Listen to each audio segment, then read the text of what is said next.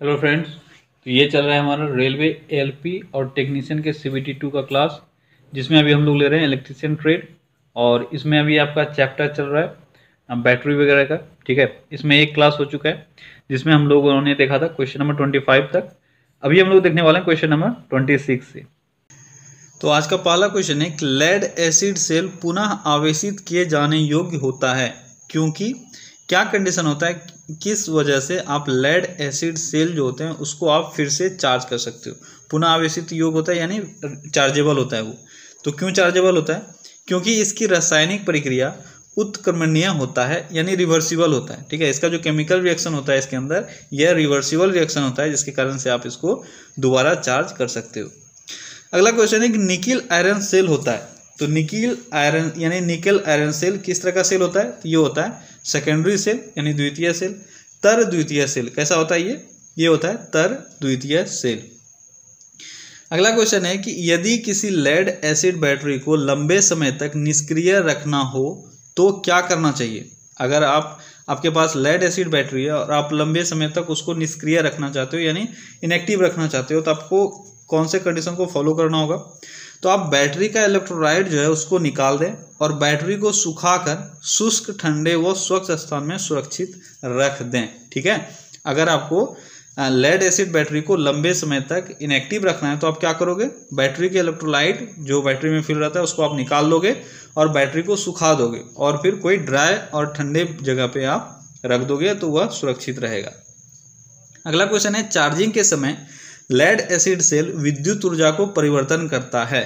तो lead acid cell में charging के समय जो उसमें केमिकल एनर्जी होता है, विद्युत ऊर्जा जो उसमें जाता है वह उसको किस चीज़ में कन्वर्ट कर देता है? किस में कन्वर्ट करता है? केमिकल एनर्जी में। ठीक है, आप जो चार्ज करते हो आप इधर से इलेक्ट्रिसिटी दे रहे हो, ठीक है, यानी इलेक्ट्रिक एनर्जी दे रहे हो, तो यह इसको स्टोर करके रख देता है केमिकल एनर्जी में। तो वो फंक्शन होता है लेड एसिड बैटरी का। या कोई भी चार्जेबल बैटरी होता है तो उसमें आप डालते हो इधर से इलेक्ट्रिक एनर्जी, लेकिन वह स्टोर करके किस फॉर्म में रखता है? केमिकल एनर्जी के फॉर्म में। द्वितीयक सेल का मुख्य लाभ है कि यानी सेकेंडरी सेल का जो मेन बेनिफिट है वो क्या होता है? वो होता है कि इसे पुनः चार्ज कर सकते हैं। मैंने कल ही बताया था आपको कि जो भी सेकेंडरी सेल्स हैं उसको आप दोबारा चार्ज कर सकते हो। बस यही मेन डिफरेंस होता है प्राइमरी सेल और सेकेंडरी सेल में। प्राइमरी सेल में आपका एक बार बैटरी ओवर हो गया चार्ज उसका, तो आप फिर इसको दोबारा चार्ज नहीं कर सकते हो, क्योंकि इसमें जितना केमिकल एनर्जी स्टोर्ड रहता है बस आप उसको एक बार यूज़ कर सकते हो। लेकिन सेकेंडरी सेल को आप बार बार चार्ज करके दोबारा भी यूज़ कर सकते हो। अगला क्वेश्चन है कि निम्न प्रक्रिया में गैसिंग संपन्न होती है। कौन सा ऐसा प्रक्रिया है, कौन सा ऐसा प्रोसेस है जिसमें गैसिंग संपन्न होता है? तो ये है लेड एसिड सेल की चार्जिंग प्रक्रिया में। ठीक है, लेड एसिड सेल की चार्जिंग प्रक्रिया में गैसिंग प्रोसेस को अपनाया जाता है। अगला क्वेश्चन है कि लेड एसिड सेल के लिए इलेक्ट्रोलाइट तैयार किया जाता है। लेड एसिड सेल के लिए इलेक्ट्रोलाइट कैसे तैयार किया जाता है? किस चीज़ को मिक्स करके तैयार किया जाता है? तो ये किया जाता है सल्फ्यूरिक एसिड को जल में घोलकर। लेड एसिड, डायरेक्ट आपसे क्वेश्चन आता है कि लेड एसिड सेल में इलेक्ट्रोलाइट की तरह क्या यूज़ होता है? तो लेड एसिड सेल में इलेक्ट्रोलाइट की तरह सल्फ्यूरिक एसिड यूज़ होता है और सल्फ्यूरिक एसिड को जल में मिलाकर इसका इलेक्ट्रोलाइट तैयार किया जाता है। ठीक है, अगला क्वेश्चन है कि एक लेड एसिड बैटरी में ऋणात्मक प्लेट का पदार्थ डैश होता है, यानी जो निगेटिव प्लेट होता है उसका वह किस चीज़ का बना होता है? कौन सा चीज़, कौन सा मटेरियल उसमें यूज़ होता है? कौन सा बैटरी में? लेड एसिड बैटरी में। तो लेड एसिड बैटरी में निगेटिव पोल जो उसका होता है वो किस चीज़ का बना होता है? वो बना होता है शुद्ध लेड का। किसका बना होता है? शुद्ध लेड यानी पीबी। ठीक है, लेड एसिड बैटरी में उसका जो निगेटिव प्लेट होता है वह बना होता है लेड का। अगला क्वेश्चन है कि एक 12 वोल्ट बैटरी के लिए कितने लेड एसिड सेलों का समूह किस संबंध में होना चाहिए? देखो ये बहुत इंपॉर्टेंट क्वेश्चन है, बहुत अच्छा क्वेश्चन भी है। क्या बोला जा रहा है कि एक 12 वोल्ट का बैटरी आपको तैयार करना है, इसके लिए आपको यूज़ करना है लेड एसिड सेल। ठीक है, तो कितना आप लेड एसिड सेल यूज़ करोगे और कौन सा? आप जानते हो आप उसको जो कनेक्ट करोगे, उसको अटैच करोगे दूसरे से, वो या तो सीरीज में कर सकते हो या पैरेलल में कर सकते हो। तो किस तरह से इसका अरेंजमेंट होगा? तो देखो एक लेड एसिड सेल जो होता है उसका जो ईएमएफ होता है वह मैक्सिमम अगर फुल चार्ज है तो 2.2 होता है। ये आप नोट डाउन कर लेना कि एक full charge lead acid battery का, लेड एसिड सेल का जो ईएमएफ होता है वो 2.2 होता है। यानी आप ऑन एन एवरेज ले सकते हो कि एक लेड एसिड सेल का जो ईएमएफ है वो है 2, ठीक है, एग्जैक्ट 2.2 होता है। तो यहाँ से आपको ये समझ में आया होगा कि अगर आपको 12 वोल्ट का बैटरी तैयार करना है तो आपको कम से कम 6 सेल चाहिए उसके लिए, ठीक है। अब 6 सेल को आप जोड़ोगे कैसे, ये जोड़ोगे श्रेणी में यानी सीरीज में। तो 6 सेल को, 6 लेड एसिड सेल को अगर आप श्रेणी में जोड़ते हो यानी सीरीज में जोड़ते हो तो आप एक 12 वोल्ट का बैटरी तैयार कर सकते हो।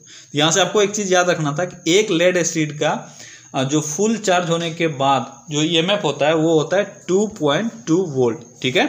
अब इसको अच्छे से याद रखना। अगला क्वेश्चन है कि यदि लेड एसिड सेल को लंबे समय तक चार्ज न किया जाए तो उस स्थिति में सेल में क्या दोष उत्पन्न होगा।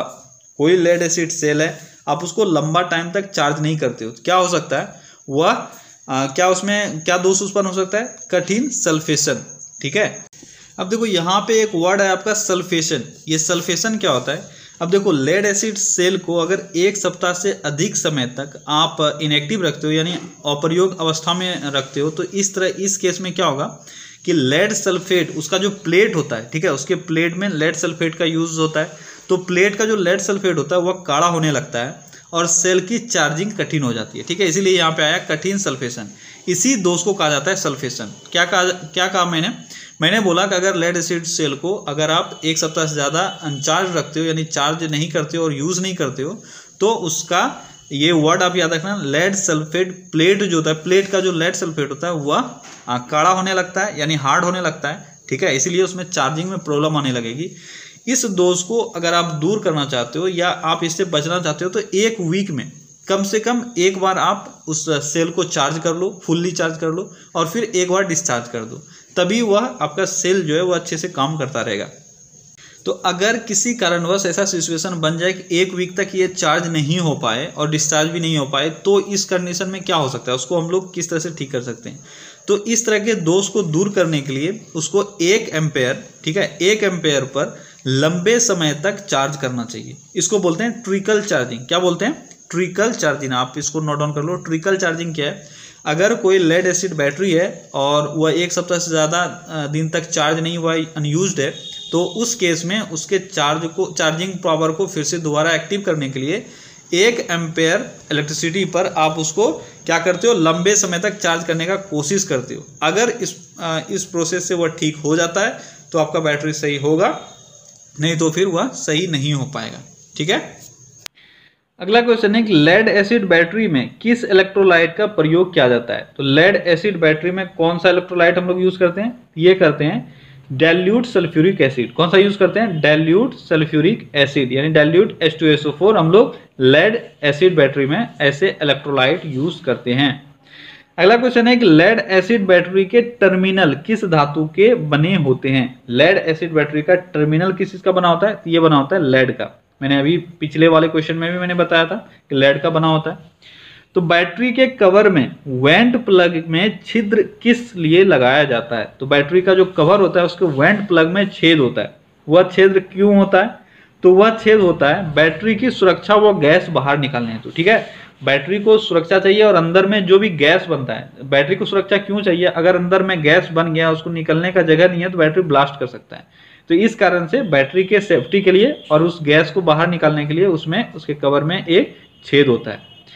अगला क्वेश्चन है कि सीसा एसिड बैटरी यानी लेड एसिड बैटरी की AH क्षमता बढ़ाने के लिए क्या करना चाहिए।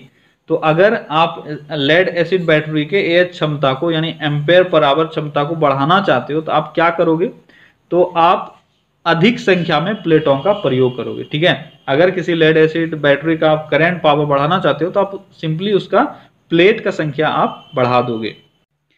अगला क्वेश्चन है कि जब कोई द्वितीय सेल भार को धारा प्रदान कर रहा हो तो उस अवस्था को हम लोग क्या कहते हैं।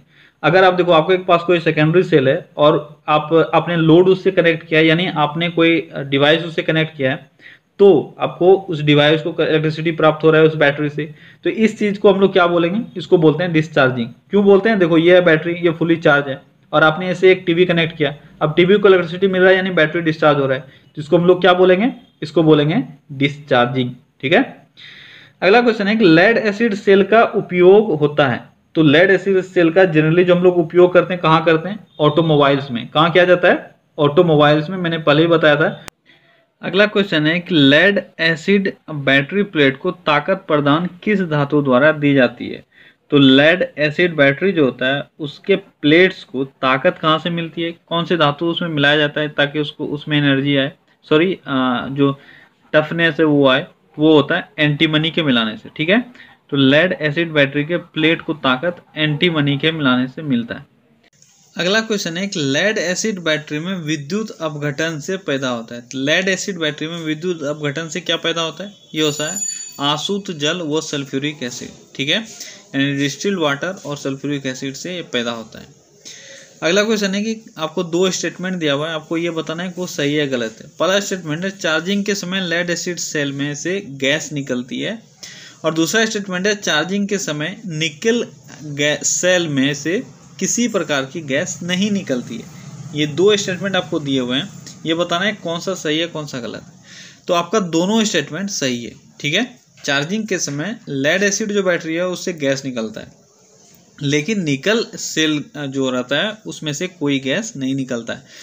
अगला क्वेश्चन है किसी द्वितीयक सेल की क्षमता की इकाई क्या होती है। किसी सेकेंडरी सेल का जो एफिशिएंसी होगा वो कितना होगा, वो उसको किस में मेजर करते हैं हम लोग, वो करते हैं एम्पेयर घंटा में। किस में मेजर करते हैं, एम्पेयर घंटा में। ठीक है, अगला क्वेश्चन है कि जंग को लगने से रोकने के लिए लेड एसिड बैटरी के टर्मिनल पोस्ट पर कौन सा द्रव्य लगाया जाता है। तो जंग से लगने के बचने के लिए लेड एसिड बैटरी का जो टर्मिनल होता है उसके पोस्ट पर क्या लगाया जाता है, ये लगाया जाता है पेट्रोलियम जेली। क्या लगाया जाता है, पेट्रोलियम जेली, ताकि टर्मिनल्स पे जंग ना लगे। लेड एसिड बैटरी के ऋणात्मक प्लेट का रंग डैश होता है। इंपॉर्टेंट क्वेश्चन है ये कि लेड एसिड बैटरी का ऋणात्मक प्लेट जो होता है उसका रंग कैसा होता है, उसका कलर कैसा होता है। तो उसका कलर होता है ग्रे कलर। कौन सा कलर होता है, ग्रे कलर। अगला क्वेश्चन है कि सेल के आंतरिक प्रतिरोध पर क्या प्रभाव पड़ता है जब सेल में लंबे समय तक कार्य नहीं किया जाता है। क्या प्रभाव पड़ेगा, अगर लंबे समय तक कार्य नहीं हो जाए तो उसका आंतरिक प्रतिरोध इंटरनल रेजिस्टेंस बढ़ जाएगा। ठीक है, अगला क्वेश्चन है कि चार्जिंग के दौरान लेड एसिड सेल के वेंट प्लग को खुला छोड़ने का क्या कारण है। तो चार्जिंग के दौरान लेड एसिड सेल जो होता है उसका वेंट प्लग खोल दिया जाता है। उसका कारण क्या है, खुला छोड़ने का कारण क्या है, उसका कारण ये है कि मुक्त रूप से गैस निकल सकता है। ठीक है, मुक्त रूप से गैस निकलना, यही इसका मेन रीजन है कि चार्जिंग के दौरान उसका वेंट प्लग को खोल दिया जाता है। अगला क्वेश्चन है कि चित्र में एक्स से इंगित लेड एसिड सेल के भाग का क्या नाम है। तो आपको जो सेल दिखाया गया है ये लेड एसिड सेल है, और इसमें देखो यहाँ पे जो पार्ट है ये क्या है, ये आपको बताना है, ये पूछा जा रहा है। तो ये इसका टर्मिनल पोस्ट क्या है, ये है टर्मिनल पोस्ट, इसको हम लोग कहते हैं टर्मिनल पोस्ट। ठीक है, तो ओके फ्रेंड्स, तो आज के सेट में बस इतना ही क्वेश्चन मैं रख रहा हूँ।